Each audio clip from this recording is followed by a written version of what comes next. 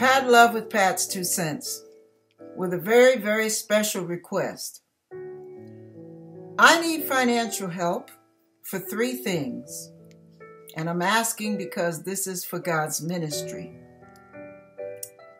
That room in there, which is my husband's former bedroom, it's a nice sized room. That's going to be the sanctuary. I'm going to start a home church in a few months, but I have to prepare, get the house ready and all of that. I have to change his flooring, and I have to buy chairs for people to sit in. Those are my 2 things for the house. Everything else I'll just handle myself. The biggest thing is I need to have a reliable form of transportation. Now, I am specifically only addressing those of you who, number 1, think that this ministry is worthy. Number 2, understand that you're not to strain to do this. If you don't have the extra funds, don't do it. I'm only asking for those of you who have it to spare. Now, in my situation, I don't have a big church. I'm starting small. I'm starting in my home like Joyce Meyer did and some of the other ones. But my issue is I don't belong to a big church with a bunch of rich folks and all that are helping to support my ministry. I'm basically flying solo on this. This is me and God. And I have about 5 people in all the last 10 years. I've had about 5 people to support the ministry when they can. I'm not Betty Hinn. I don't have millions of dollars and thousands of dollars coming in. I am simply a widow who's doing what I believe God called me to do, period. Now, I know that I'm called to reach a lot of people who are turned off to church just to keep them connected with the body of Christ and keep them in Christ Jesus without losing their faith. Now, in this situation, the car that I have, it runs. It does run. The back window does not close. It's open permanently. You know how electric windows go. The motor goes and that's that. Okay. The right front window is already going out, so I can't use it. It does not have air. It has heat. If I need to go down into another city, I can't trust that car to bring me back, especially in the summertime. You hear what I'm saying? This car is 20 years old. It's been a blessing, but I've only been driving it 2 to 4 times a month because I cannot afford repairs. As you can see, the window's still broken.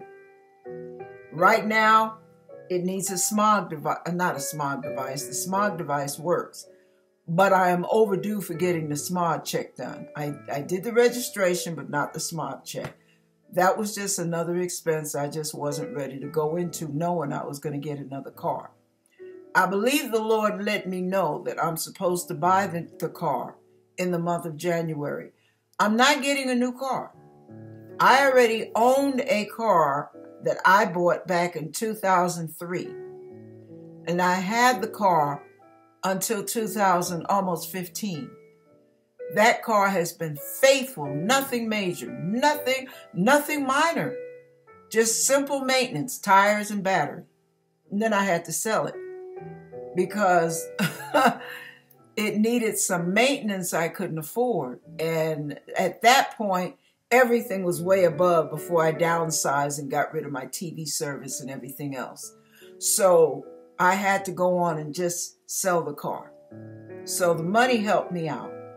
But now, the Lord had already shown me I was going to get another one to replace it, but later on. And now is like 3 years later on. So I am looking for the same car because I've had a whole lot of cars. I've never had one that lasted this well. And the other thing I want to say about this car, it can live long on its original motor and transmission, as long as everything's kept up, it can live up to 450,000 miles plus. That I know for a fact. So if I can get a car that only has 80 or 90,000 miles, maybe a 2007, 2008, I'll be good for the next 10, 12, 15, 20 years, depending upon how the Lord uses. And, anyway, I'm asking you to bless this old 66-year-old woman. I am a widow, I am an orphan, and I am a minister. A servant of God. Let's just say that. I'm a servant of God. And I do not get a salary. I do not get a stipend. I do not get an honorarium. I don't get paid. But I do have 4 to 5 people that donate. I have 2 that donate faithfully. No, I have more than that. I think I have 4 that donate faithfully.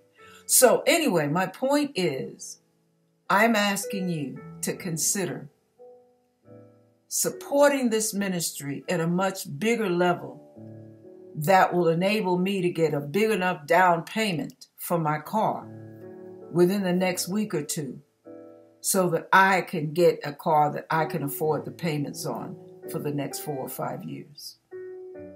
And I ask you to please prayerfully consider it.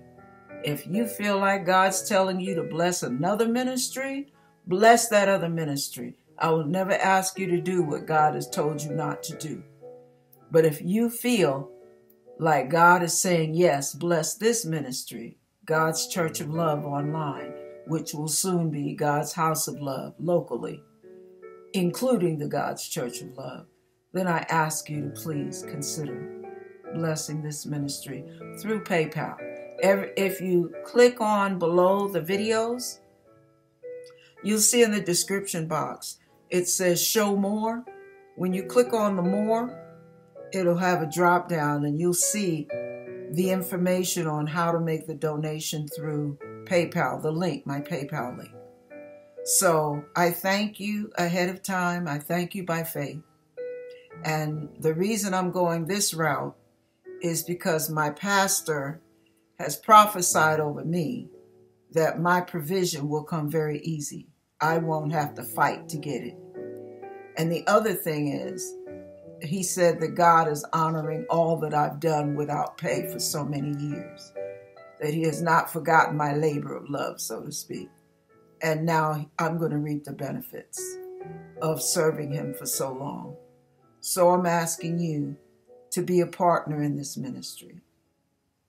I'm not Benny Hinn. I'm not Joyce Meyer. Sorry about that. I'm just Pat. But I am a servant of God. And I'm trying to obey him. And on my income, it ain't gonna happen. So I do need financial help in this. God bless you as you prayerfully consider blessing this vision. Amen.